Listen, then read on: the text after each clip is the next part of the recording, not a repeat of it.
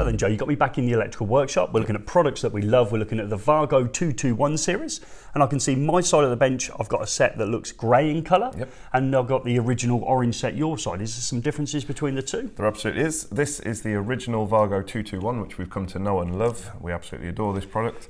And these are also Wago 221s, but you'll notice if you look very closely there, Gaz, you can see the little eFIXX symbol, which means that Wago have developed and tested a new variation of the 221 that can be used in areas that could be considered explosive. Okay. So we're talking about having the eFIXX rated electrical enclosure. Yep. And this is in zones 1 and 2? Yes, the zone system similar to a bathroom, the lower the number, so zone 0 being the most dangerous, zones 1 and zone 2. Absolutely. So we're saying that this connector, the new version of the 221, can be installed in eFIXX enclosure. Yep. As long as some other things occur. Not just can be, must be. That's the first thing. So we can't just have these floating around, flapping in the wind, okay, inside zones 1 and 2 of an explosive environment. They have to be inside an eFIXX rated enclosure suitable to that zone as well. So it's got to be used in conjunction with that is the first thing. Also, inside that eFIXX rated enclosure, they also must be used in conjunction with the mounting carrier that Wago have manufactured and produced as well. These can't just be left again floating around, flapping in the wind inside the enclosure. They've got to be fixed down. The mounting carrier has to be fixed down, and only then will it start to meet the requirements for zones 1 and 2. Okay, so some interesting differences there. Also, when we've been feeling them, they feel slightly different. We've been told that they are in a slightly different material, but they won't give us any more information. And there's also some rules about installing them actually on the carrier itself. I think if we bring the camera in, we can discuss those as well. Let's look at that. Okay then, Joe, so brought the camera in nice and close. So first and foremost, can you show me the voltage rating on the side of the actual Wago new 221? Absolutely. So on the side here, you can see that we've got a voltage, a maximum operating voltage of 440 volts.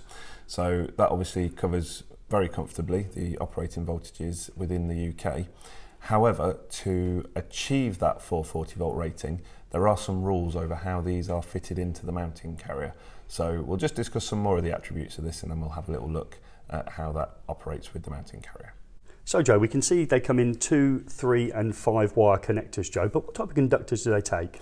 They take the same types of conductors as the original 221 series, so that's fine stranded, and solid conductors, so the same conductors are able to be used with these.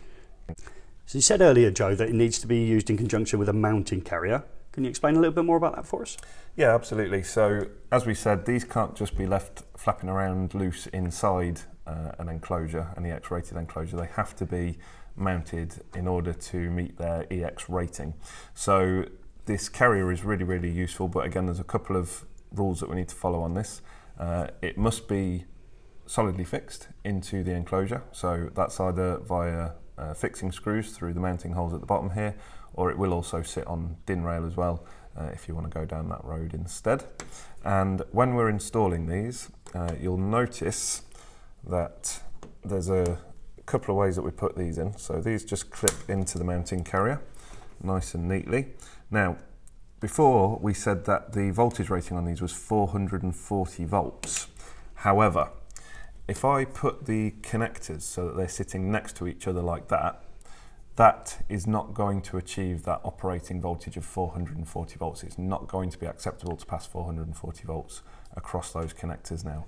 In order to achieve that voltage rating, we have to leave a gap. And very, very nicely, very, very neatly, Wago have introduced a sort of a spacing system that we can use. So you can see there that there is a distance between them now, and that distance is kind of determined by this little mounting carrier at the back here, and those now will be able to carry 440 volts across them without interfering with each other. That's great, Joe, but however, if I did push them side by side, does that affect the voltage, or can I not do that? You absolutely can do that if you put them together, so I'll just remove that and get it back into the position that you're talking about. So we'll take that Wago connector out, and if I put that now right up next to it, that is acceptable up to 275 volts. Oh, okay. So now you could connect a single phase circuit effectively across here that wasn't greater than 275 volts, and that would now be acceptable. But if you want to push it up to that higher voltage, you must have the gap between the connectors. So I'll just summarise that then. So we're saying they're rated up to 440 volts. Yep. However, we can only achieve that when we have the gap. Yep. Currently in this position, there is no gap. So at that stage, there can only be up to a voltage of 275 volts. Correct. They must be mounted on the carrier. Yep. They can't be left floating loose inside an eFIXX enclosure. Yep. And we can either secure it down Yep. or fix it onto a DIN rail in Yep. order to achieve that. Yeah, exactly. So you've got to have those two requirements met. The connectors must be in the mounting carrier and the mounting carrier must be fixed. Thank you, Joe. So, Joe, that was a quick look at the new version of the 221. Yep. So let's summarise what we got up to then. So we're saying it's made of a slightly different material than the original 221 series. Yep. It can be installed in what type of enclosures? It can be installed in eFIXX rated enclosure suitable for the zone that it's in, and it must be installed in that enclosure in order for this to meet its eFIXX rating as well. But once it's in that enclosure, it must also be installed on a mounting carrier, which is also referred to in some of the Wago literature as an adapter as well. And that needs to be securely fixed in place. Absolutely. Standard, it can do fine stranded, and solid copper conductors. Yep. And we know that it goes up to a maximum rating of 440 depending on how you install it on the carrier. Exactly. If you want to get that 440 volts, you've got to have the gap between the connectors. So if you're working in the kind of environment where you're dealing with explosive atmospheres, the Wago 221 eFIXX version is now available to you, which is every bit as useful as the original Wago 221 that most Sparkies will absolutely adore when they use them. And we love products that make electricians' life easy. Easier, absolutely.